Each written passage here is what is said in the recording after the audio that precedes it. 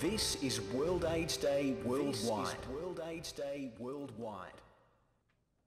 Hello, and thank you so much for joining us on this momentous day at Joy 94.9. My name is Daniel Gardner, and it is 7 minutes past 12 on this glorious day. And just a quick bit of mental arithmetic, if I can just work out, it's actually 6:30 a.m. in Mumbai, and also 8 p.m. yesterday in New York. I'm not sure how that works.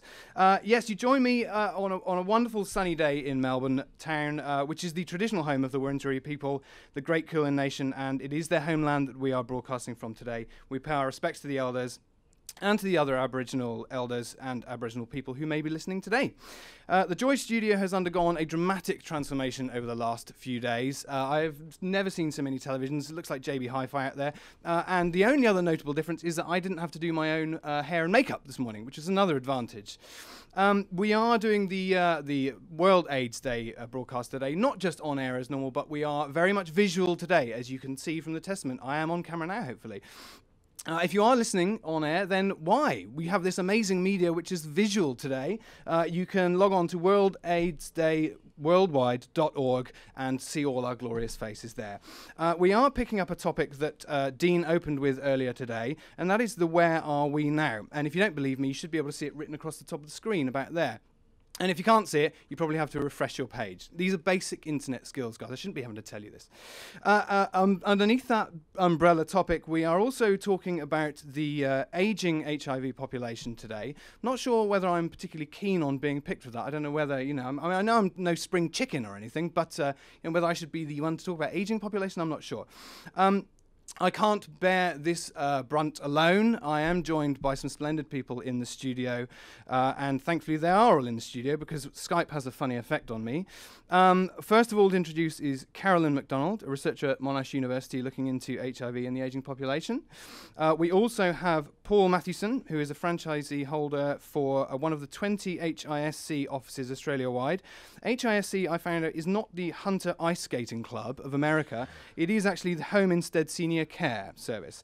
We're also joined by my final guest, Sebastian Aristos, who is a member of the Positive Speakers Bureau in Melbourne and also is involved with the Positive Living of Victoria Association. So thank you all so much for joining us. It is a big day, lots to get through.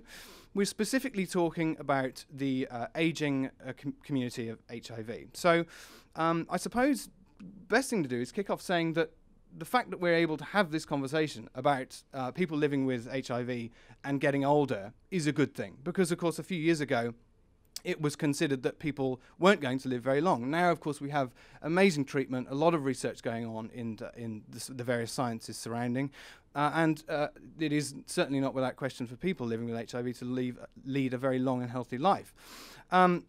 I will return, first of all, who am I going to pick first? Oh, excellent. Well, Carolyn's shaking her head, which instantly means I'm going to go for you.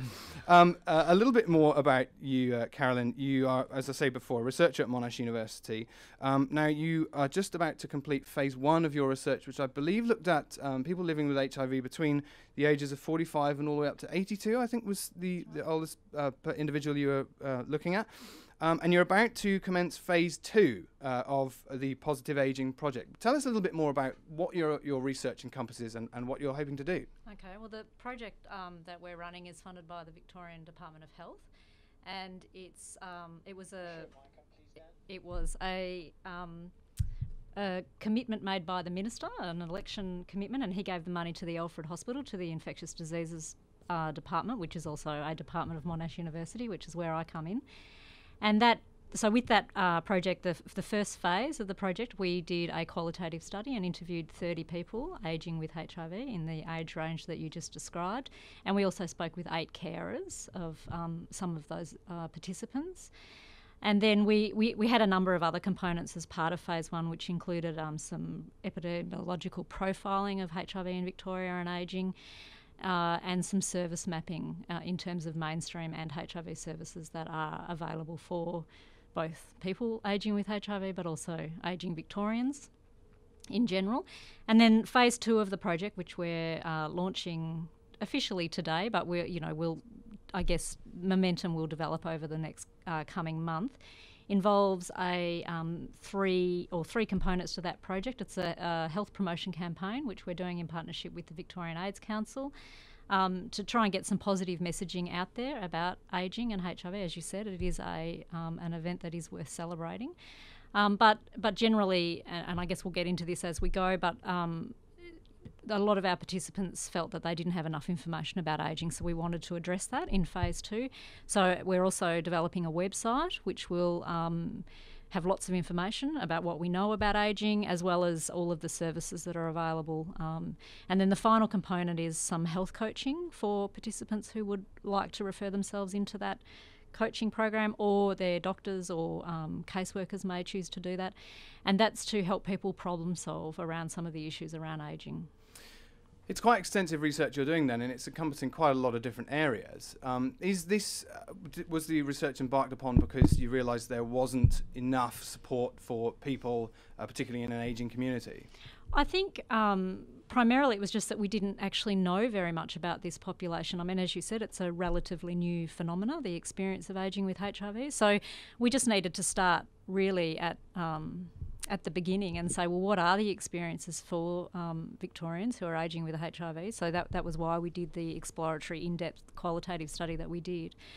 There has been, bits and pieces of research done in this area, both in America and the UK, but it's still very much at its preliminary stages. So we just wanted to go out there and ask people what they felt they needed or what they wanted to know, or and then develop the project around that.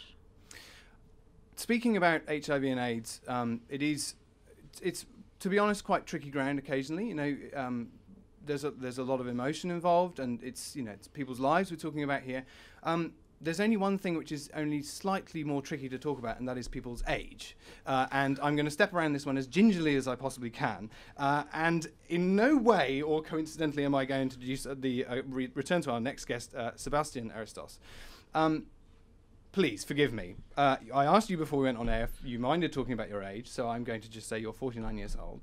You don't look a day over 21, darling. Thank you. Now, you have been living with HIV for some years. Yeah, about 15 years now. Now, 49, I'm going to go on record and say, is not aging yet, all right? And I think my dad is listening, and he's a few years past that. So if 49 is aging, I'm going to get ear bashing from him after I come off air. You do a lot of work with Positive Speakers Bureau. That's right. Just tell us a little bit about that organisation a little bit. Okay. Positive Speakers Bureau is it's run through Living Positive Victoria, and basically people who are living with HIV are sent out to talk to schools and community groups, just to talk about our experience of living with HIV, so that people can put a face to the disease. And we also promote safe sex messages as well. So, listening to the research that Karalyn's carrying out, is that music to your ears? Do you think that is certainly a message that you will carry on, and because you're, by your very nature, a communicative person, and is this part of the message you're going to incorporate, that there is now help, not just for young people, but also the ageing community as well? Well, yeah, I think, I read on the internet doing a little bit of research this morning that 30% of people in Australia with HIV are actually over the age of 50 now, so it is great to know that services are being made available. It's slightly worrying to hear that someone did some research on the internet this morning. I should probably have done something along those lines before coming on air. And you also do a little bit of work with Living Positive Victoria. What exactly? I think you've just started a project with them. It's in quite infancy stages, but... Yes, well, not I haven't started it, but a project was started recently. It's called the Senior Voices Project, and a grant was secured from the federal government of, I think it was $3 million. So the project's going to be run initially for a period of, I think it's 2 years, and somebody is employed specifically to actually create this project from the ground up. And basically it involves getting people over the age of 50 to go in to talk about their experience of living with HIV, and basically to nursing homes, I guess, so that the ageing HIV population will be treated with respect and dignity. That brings us quite poetically and beautifully. I didn't organise that by any means. On to our third guest in the studio, Paul Mathewson. As said before, you are the owner of a franchise of one of 20 HISC, which is Home Instead Senior Care, not the Hunter Ice Skating Club. Skim over that one. Now, how long have you been the franchise holder of HISC? Yeah, for 3 years now. So October of 2010 we started operation in the southern suburbs of Melbourne. So this is an aged care service for people who are still in their own homes? Exactly. So we're providing services directly to people in their own homes. Now this contrasts slightly because you're actually visiting residential homes? Well, the project has just started quite recently, so it's still in its sort of embryonic stages, but that is the plan, to engage a group of speakers specifically for the Senior Voices project. With reference specifically to the ageing HIV community, why do you think it's important that you offer at-home aged care? Well, I think it's about giving people a choice, and clearly across ageing populations more generally, people are wanting to stay at home where possible, and rather than going into nursing care. But obviously for some people that is an option for them as well. But a lot of people are now looking for solutions, looking for ways to stay at home and to be doing that safely, and to do that in a way where they're still in their home environment. And there's research that does say that people are often happier at home and are more likely to be sometimes healthier at home as well, and have the services go to them rather than provide these services in a clinical setting or a nursing home setting.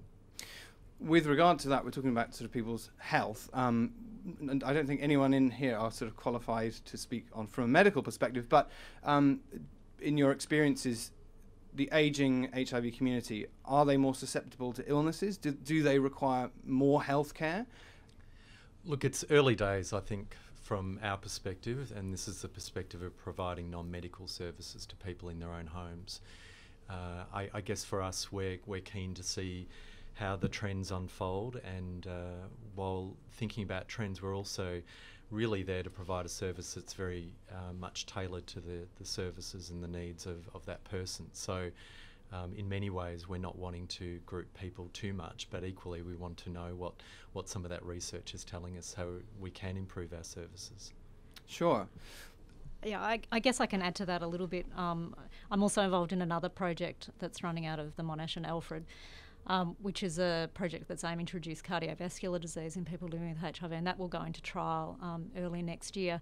So we certainly know from all of the research that people ageing with HIV are not living quite as long as the rest of the population, but there's still some information missing about why that is. So it may be that it's the prolonged experience of living with an illness or an infection that has a response in your immune system. It could be long-term treatment and some of the potential toxicities that may be involved in that. And then there are other lifestyle and risk factor things like smoking. We have a lot higher smoking in the HIV-positive population than in the general population. It's more than double. So there are a number of things that could be contributing to this. And then there's all of the normal ageing diseases like cancer, liver, renal disease, those kinds of things that are part of growing older, but we're yet to know whether HIV is having an influence on that or whether... Dementia was the one that you didn't mention, but I have heard mentioned in sort of medical circles, possibly being tied into HIV. What's the research that's surrounding that at the moment? Is there any link found yet, or is it really only sort of... So again, I can't speak authoritatively Sure. on this issue. We certainly had a lot of dementia in the earlier days before effective treatment.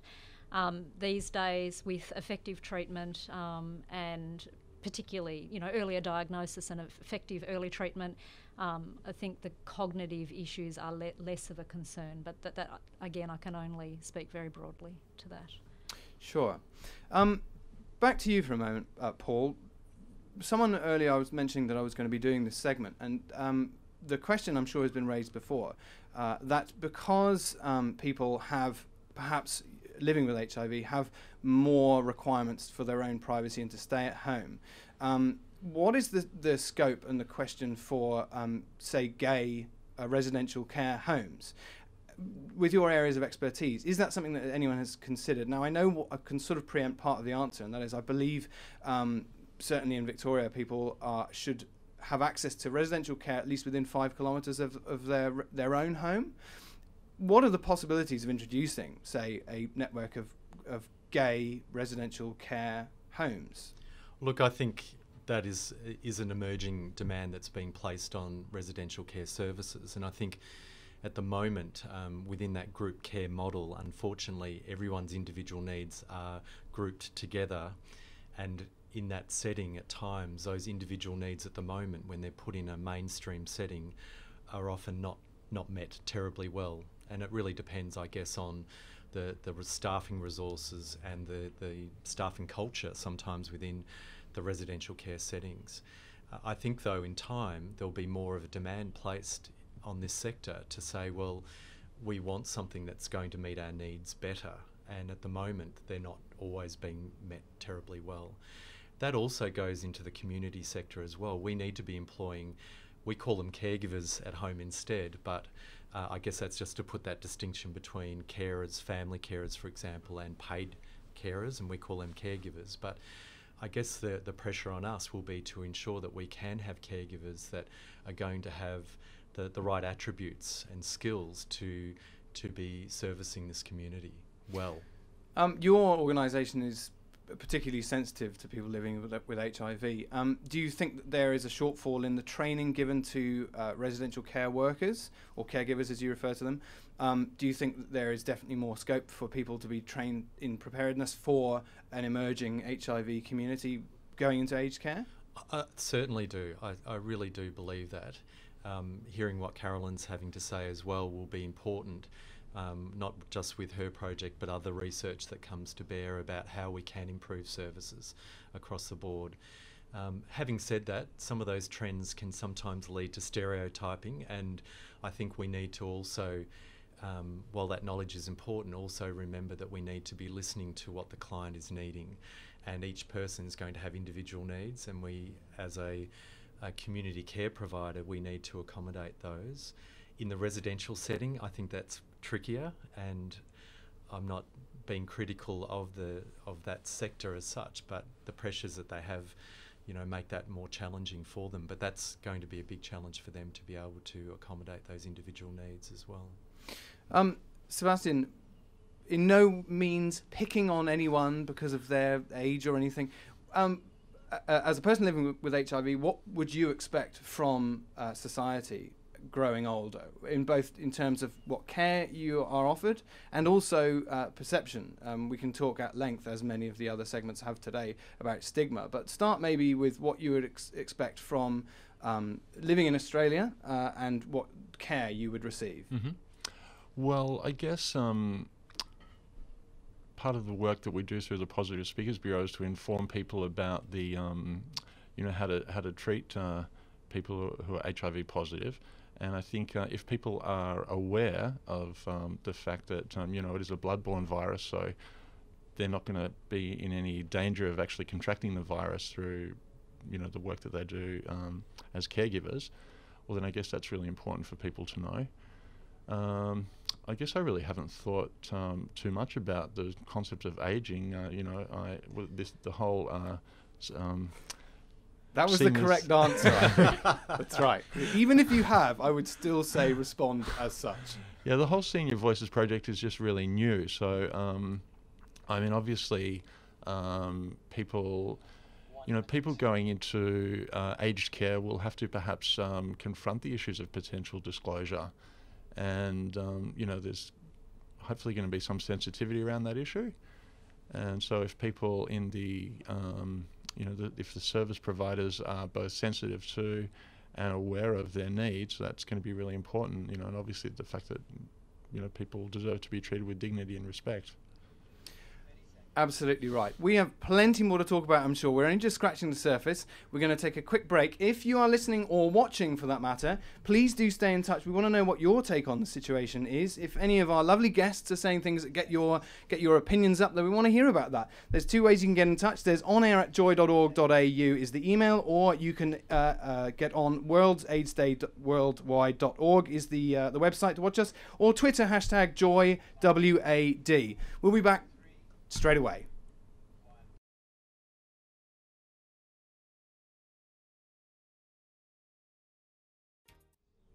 Welcome back. We're a little break there, but we're back straight back into it. You're with Daniel on Joy 94.9. We are here on this momentous occasion, World AIDS Day. If you want to get in touch, I'd love to hear what you have to say. If you have any similar experiences that we're talking about that you think you'd like to pass on, we can give you a shout out. Everyone deserves their 5 minutes of fame. onair@joy.org.au is the email, or you can use the Twitter #JoyWAD. Before the break, we were talking to Sebastian. You were telling us a little bit more about the emerging project Senior Voices program and exactly the work that you were doing. Before the break, what was it you were saying previously? Basically that the federal government has given, I think, $3 million to create a project so that people over the age of 50 can go out, people living with HIV can go out and talk in residential care to the staff, educating the staff about how best to help and to treat people with HIV, and promoting messages, I guess, around sensitivity and respect. Now, off air, because I can't shut these guys up, honestly. What was the conversation you're having? It seems like we're networking while we're on the airwaves. There was a conversation that began right here. This could be a happy union, you said, Paul. Exactly. I was thinking that while the residential care setting is certainly a good starting point for that project, it'd be great if it actually got out a little bit further into providers of direct care services, because I think there's a lot for us to learn in that space as well. Sure. Good. Well, who knows? This could be the start of something. Government funding of $3 million? Yeah, and that's initially for a period of 2 years, and Living Positive Victoria is hoping that that will be extended. How far? I mean, $3 million, I see it as plasma screens and material. How far does $3 million get you? I don't know. How much money are we talking here? Is that a lot for your cause, or do you need more? Somebody has been employed specifically to in the position to take care of the Senior Voices project, and there's going to be training for the people involved. So I'm not really sure about budgeting and how that's. I'm perhaps you're interested in participating as one of the positive speakers, but I don't necessarily know a huge amount of how the money's going to be spent. I feel like there's sort of recruitment going on all the time. I find that if you cough and say an amount under your cough, that sort of can have a really subliminal effect, actually. I'm sure if anyone wants to make any donations, though, that would be greatly appreciated, if that's what you're suggesting. Very good. We'll come back to that a little bit later. On the subject of government funding, I believe your research is being partly funded by government contribution? That's right. So the Positive Ageing project that I mentioned first is funded by the Victorian Government, Department of Health, and then the trial that I mentioned, the Health Map trial, which is the trial aiming to reduce cardiovascular disease in people living with HIV, is funded by an NH and MRC grant, so National Health and Medical Research Council grant, which is a federally funded research pool, I guess, for these kinds of projects. And how do you go about applying for that sort of funding? I mean, what do you have to pitch, and is it something that the government is already ready for? They have a certain allocation to causes like yourself? Yeah, so there is a certain amount of Commonwealth money that is allocated to blood-borne virus work that goes to a number of centres in, predominantly Melbourne and Sydney, to do that kind of work. And then this kind of project is a very long process of writing grants and then going in very competitive pool to receive funding to then carry out the research. So, do you think there is an added focus and interest on particularly Melbourne-based research because, of course, we've got AIDS 2014 coming up in July next year? Do you think that there's a particular focus on this part of the world at the moment? I think, well, certainly with, the Victorian funded study, because it was an election promise made by the Victorian government, so that's why that's limited to Victoria. The other trial that I mentioned is much wider, and I'm not sure that it's in every state and territory, but it's much wider than just Victoria. So, but certainly we are getting a lot of attention on the up and coming conference, and it's it's fantastic that hopefully there'll be a national dialogue about HIV in a way that there hasn't, and one can only hope that that can really make great contributions to reduction of stigma in Australia, because it's still a very prominent issue. In fact, probably one of the most daily prominent issues for people living with HIV. It certainly comes through in all of our research findings, which is why the work of what the Positive Speakers Bureau does is so important, because they can help break down some of those barriers and misconceptions about infection and the kinds of people that have HIV and what that means. And so, I think my greatest hope for AIDS 2014 is that national dialogue that will happen around HIV, because I think, we have such a small epidemic in Australia, it tends to get marginalised or sidelined to those in the know, and we all talk about it, every day, and it's, within our reality, but for the vast majority of people it isn't, and I think it could really help to have those bigger, broader conversations. There's an unspoken rule within any interview, and that is if you manage to get all three other people in the studio to nod sagely at the same time by saying just one word, then you won that award. I should have said that. I probably should have mentioned it before we went on air, but by mentioning the word stigma, as I say off air, virtually every conversation that has happened in this studio today mentions it. In your experience dealing with the AIDS community, where does stigma, how does it affect, where does it lie?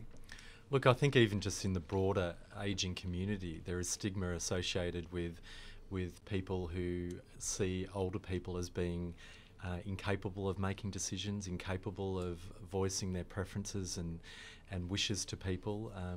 Sometimes, there is a sense that we need to do everything for an ageing person, and yet we need to give them opportunities to be able to undertake their activities of daily living and give them the full opportunity of leading a full life.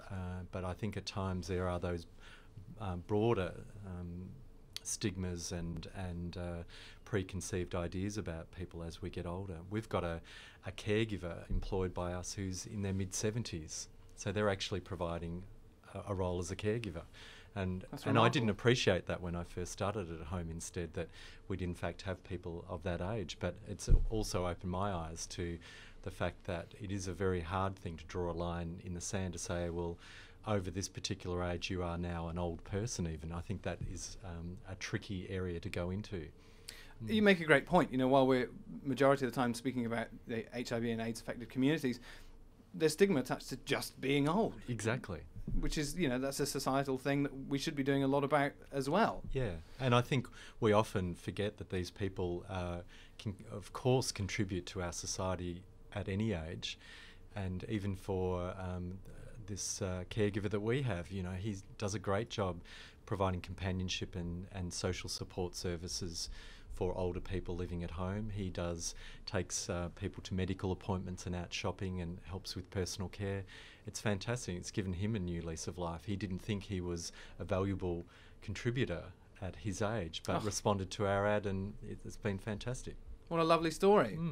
I've been neglecting my messages, actually, which is very naughty of me, but I'm going to read a few now because we've had quite a response from our listeners and viewers. There's one question here which says, how do you use younger folk, in inverted commas, which I'm assuming means it's come from an older person, to support our ageing HIV-positive members of the community? How can younger people get involved to assist in older members of the community? I can perhaps answer that one. There's definitely an option of volunteering for places like the Victorian AIDS Council or the Living Positive Centre here. They're always looking for volunteers, and there's lots of different capacities that people can get involved in. Yeah. And also another question, how could philanthropic organisations support the ageing HIV community? It's quite an out there question. I don't know whether anyone's going to be brave enough to dive in on that one. Well, I guess most of the organisations, universities, departments, they're always happy to receive, philanthropic. It doesn't happen a lot, certainly in my experience, but those kinds of gifts can be given to universities and administered with a particular focus if that's something that people are thinking they'd like to do. It's certainly possible. Do you find that there, in your research, obviously you have to start from, I don't know, I perhaps should have asked you a little bit about your background. How did your research arrive at dealing with the HIV and AIDS affected communities? With regard to my personal journey journey through research, yeah. I guess I started at the Australian Research Centre in Sex, Health and Society 17 years ago and was involved in the first HIV Futures survey, which I'm sure a number of your listeners will be familiar with. It's a nationwide survey of positive people in Australia, and that's run, it was initially every 2 years, it's now every 3, collects a vast amount of data on a variety of topics about the social experience of living with HIV. And then I developed an interest particularly in women's experiences of living with HIV and their reproductive decision making. And then, as I said, more recently moved into the area of ageing and then this trial that I'm involved in. So I guess I've worked in across a number of experiences. But I guess I want to steer the conversation back to stigma because I feel like we've only just sort of touched on it. But it's certainly something that has come up in every project I have ever been involved in, and I think with regard to ageing, one of the main findings that came through our qualitative study of the Victorians ageing with HIV was the experience of social isolation, and that's often driven by people having less money and being less able to contribute in their social worlds that they may have been able to. But it may also be because of some physical disability or illness, meaning they can't participate physically in the way that they have. And then there are whole lots of issues about disclosure and whether or not, if you were to join a new group, making those decisions about whether or not you disclose can be very challenging for people. So I think despite the great advances that we have in terms of treatment and longevity with HIV, there's still always going to be support required for people around stigma and disclosure in particular. In an ideal world, $64,000 question, I know, but in an ideal world, where do we start to break down these walls of stigma? What, in your opinion, would be the most targeted course of action? Yeah, I think, as I mentioned, having those broader conversations so that it's not just confined to those working in the area or even just the gay community, which I think it predominantly is. It's not part of the heterosexual mainstream community. So I think having those broader conversations would be really helpful. But I think also even within gay community, one of your listeners asked the question about young people. I think having those conversations and recognising that HIV still is very much a part of the gay community and the broader community, but and making the space for that and participating in the kinds of events where or where the long history of HIV is remembered and celebrated, like World AIDS Day and the many events that are attached to this day every year. But I think it's, in a lot of ways, I think it's a broader problem in terms of younger people being involved in older people. I think it's a kind of conversation we could be having nationally about what older people do and the kinds of contributions that they make in our society, and doing a better job of valuing our older members of society. But again, that's an issue not related to people living with HIV and AIDS. Yeah. Yep. So we're getting back to the core here of what the actual problem is. Sebastian, you've been living with HIV for a few years now. How have you found that in your personal experience, firsthand, the society's sort of reaction to HIV-positive people has changed, if at all? Look, I've been HIV positive for about 15 years, and I guess I was very fortunate in terms of the fact that when I seroconverted and became HIV positive, it was already considered a chronic manageable illness rather than a death sentence.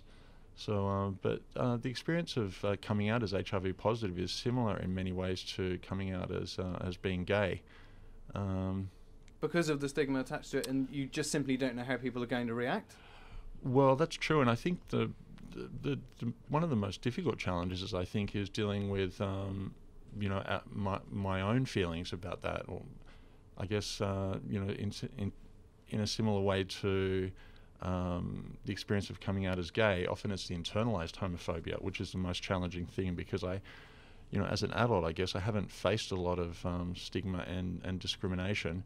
However, there is still a level of shame and guilt associated with having a sexually transmitted disease.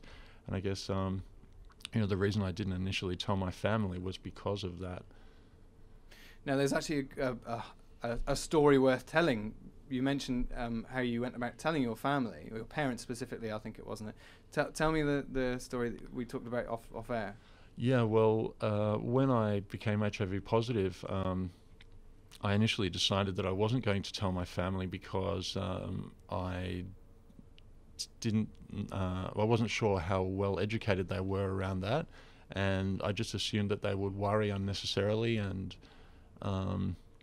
but as it turned out, I was at the Alfred Hospital one day at the 7th floor where HIV patients are treated. And I bumped into my third cousin, who was also HIV positive, and he casually mentioned to my mum that he'd seen me. And so I guess at that stage the cat came out of the bag, and it was actually a positive thing in the end, because I've been able to be open and honest with my family about that, and they've been really supportive. So, but you were fortunate in that instance. How often do you think there is negativity, even in family groups, when people decide to declare their HIV status? Well, sadly, there's still a lot of negativity associated with with being gay. And I know this is not just obviously an issue for gay people, but I guess for a lot of people, I've heard of experiences where people actually haven't been open about their sexuality to family members, and so it's only when they've become HIV positive. And I know a story of somebody who became HIV positive, I think about 20 years ago, and became ill, and actually had to come out to his family as, look, I've got HIV, and I'm also gay. Double whammy. Yeah, so disclosure can be a significant issue for a lot of people. I think, and that's if we bringing the conversation back to the use of services by people who are ageing with HIV, or as they age with HIV. This is one of the great concerns about interacting with mainstream services. I mean, obviously, they know that they're going to get great non-judgmental care from the HIV services, but the HIV services can't provide all of the care that's required. And may need to interface with those mainstream services, and a lot of the anxiety is about how they're going to be treated, but also the fact that often it may involve a double disclosure. And I've also had people say to me, well, as soon as people know you're gay, they'll assume I'm positive. So, I mean, it works both ways, I guess. The stigma goes both ways, not just with people who are HIV, but sometimes, just announcing that you're gay, people will make assumptions. So, and this is some of the things that people have said about going into residential care or using those mainstream services, about, how much do they have to disclose, and what kinds of assumptions are going to be made, and then how they're going to be treated if they do disclose their status. So, which is something we've touched on. Have you been reading my messages, Karen? No. Because I'm a little bit defensive about them. I'm going to have to turn the monitor around a little bit just to make sure, because that was one of our messages from a listener. You preempted that nicely.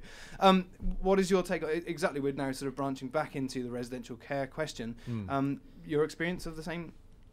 Look, I think there's a lot to learn in the mainstream area, and as Home Instead is a private provider of services, we're a mainstream service. So there's a number of different issues that we're trying to be better to serve, and having staff that are very adequate in being able to provide services, not just for ageing people with HIV, but a broad range of conditions that affect older people. So, for us, I think it's also about information sharing, and I know that the aged care system is a maze to navigate through at the best of times. So, the issues that Karalyn's raised are one part of that, but it's also the fact of just getting information in a mainstream setting about what services are available, let alone the issues that could come from that, from stigma ignorance, I guess, in the broader sense, are compounded as well. We talk about people's reluctance to both declare their HIV status and also their sexuality. If someone is either gay or HIV, living with HIV/AIDS, and they are put into either residential or any other sort of care, at that point, if their HIV status is required or has to be disclosed, could that be seen as them sort of being... the assumption often is that if a man is HIV positive, they're a man who has sex with other men. Is that unfairly kind of outing someone in an environment which they absolutely would not want to come out in? You know, if they've managed to live out a majority of their life with that as their own personal information, do you think there is a risk that you may be inadvertently outing someone by... I would think so. I mean, I would be interested to hear from Sebastian Karalyn, but I would think so, that we are putting, it's, you know, almost like a mathematical equation, someone with HIV therefore must be gay, you know, and I... It's precisely what you were saying before, is that, there's often that misconception. That's right. And the thing about going into, you know, if you do require residential care, at that point, your medication, etc., becomes the responsibility of someone else. So at that point, someone is going to know about your HIV status because, you know, you're going to be... it's very likely that you're going to be on antiretrovirals. So, so again, it comes back to training, really good training of all of the staff, and also, I guess, an understanding about a need-to-know basis. You know, not everybody needs to know because, as we said before, it's you know, it's not a highly infectious disease. So. I think it's just a question of, you know, those that need to know in order to provide the best care should know, and then apart from that, it's entirely up to the individual as to who knows. I'm pleased that we started this discussion because, you know, the best thing we can do is talk about it. That's the purpose of having this broadcast from Joy 94.9 today on, you know, a really important day. This has been really, really good. Thank you so much for your insight on this. It's been a really good sort of little collection of opinions and expertise. We look forward to hearing all about it from your respective positions. Thank you so much for listening. If you want to get in touch, onair@joy.org.au is the email, or you can use the Twitter hashtag Joy, WAD. Until a little bit later at midnight, and if you're not completely sick of the sight of me, I will be back on, but stick around, there's plenty coming up.